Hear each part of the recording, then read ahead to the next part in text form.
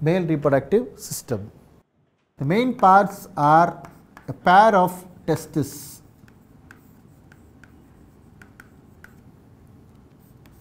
and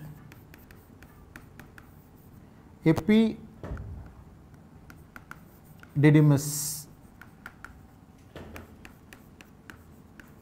vas deferentia,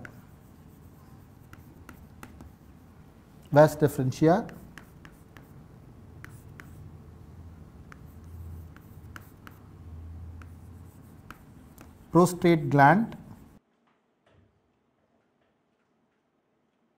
and we have penis. These are the important structures there. Prostate gland, penis, these are the important structure, and the main function of the male reproductive system, it is by the testes. Other things are all accessory. It helps in transportation. This vas deferentia helps in again transportation. Epididymis stores the sperm, and prostate gland it produces semens, and penis it helps in ejaculation of semen. So here the primary function it is there, testis. The testis, there is a pair of testis which will be ovoid or oval shaped structure, and this structure it is covered by a sac like structure which is called as scrotum. So center a testis it will be there, it is covered by scrotum. Scrotum is the sac like structure which protects the testis, and it also maintains temperature, because the production of sperms within the seminiferous tubules it requires less temperature than body.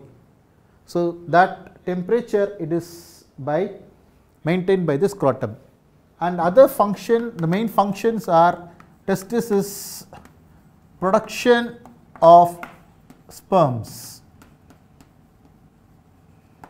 That is, right from puberty the production of sperms is under the control of testis, apart from the production of the hormone, the male hormone which is testosterone. Male hormone testosterone. So this is the primary function of this, primary function of the testis. So next we learn about the structure. The typical structure of a male reproductive system, as I mentioned, it consists of the testis. Testis, it is the ovoidal structure, and it has a scrotum here. The scrotum is the one which protects the testis. So a pair of testis, it will be on both the side of the lower abdominal region, and this is the one which produces the sperms as well as the hormones. There are two types of cells are there, Sertoli cells and Leydig cells are there in the testis. So they produces sperms as well as hormones. And above the testis you can see the epididymis.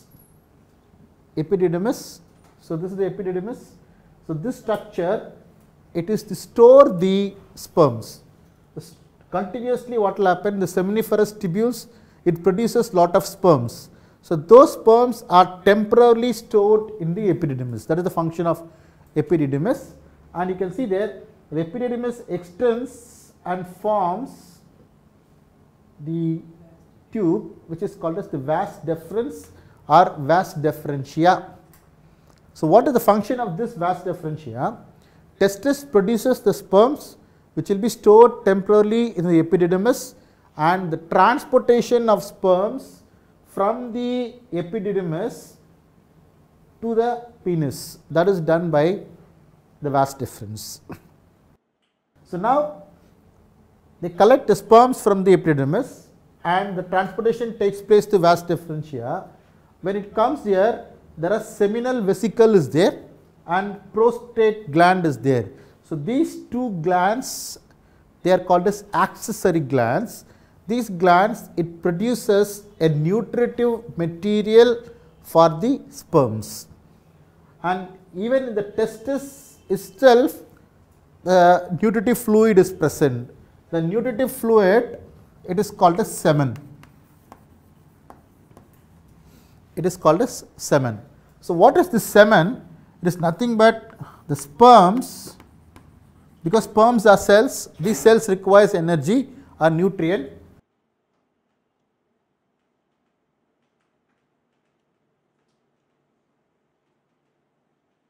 The semen or the sperms along with nutritive fluid is called as semen. So, this is partially produced in the testis itself, and in between the testis and the epididymis there is something called reed testis. Reed testis, that testis only mixes the nutrient and makes the sperm as well as the fluid sticky. It makes them sticky, and this fluids produced from seminal vesicle and prostate vesicle, it provides nutrition to the sperms, and also it helps in lubrication of the sperm, because the sperm, it has to move into the female reproductive tract. That movement, it requires lot of lubrication. So, that is provided by the semen. So, one drop of semen, it contains millions of sperms. One drop of semen, it contains millions of sperms plus nutritive fluid. So, that is about the male reproductive structure.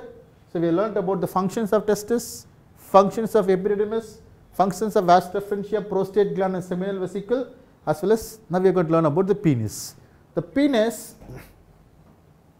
it is a common opening for both urine as well as the release of sperms, and this is the major copulatory organ. With the help of that only the sperms are released into the female reproductive tract. The opening, tip, it is called as the urethra, and it will be like made up of spongy structures,